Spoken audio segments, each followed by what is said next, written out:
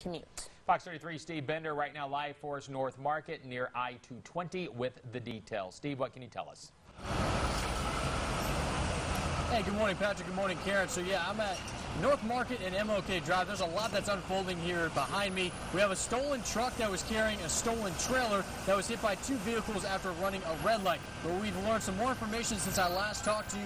This happened around 5 a.m. Well, police were following the trailer at first and didn't think that it was stolen until it started swerving. It actually eventually hit a school bus before this, hit another car, and then started to flee from police. So I'm going to step out of the screen so you can see what exactly happened here. When it ran the red light here at MLK Drive in North Market, it got hit by two other vehicles that were sandwiched in between.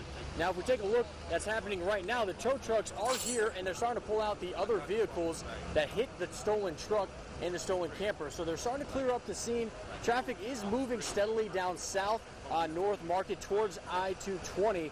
So if you're heading off to work this morning, it should just be a minor delay. They haven't stopped traffic completely yet.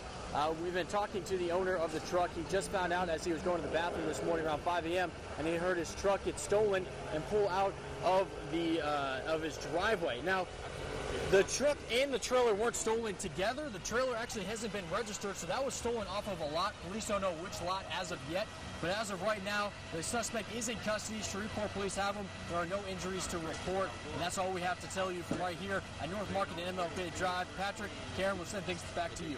Now, Steve, I know you said traffic's moving pretty well, but are any roads closed there on MLK? Any roads closed? The roads are closed, so police have been sectioned off here, and they're starting waving through traffic. So if you're turning right going south down on North Market towards 220, you have a minor delay. So traffic started to build up, but no roads are closed at this point right now. All right, Steve, thanks so much for the update. Thank you very much, Steve. Turning now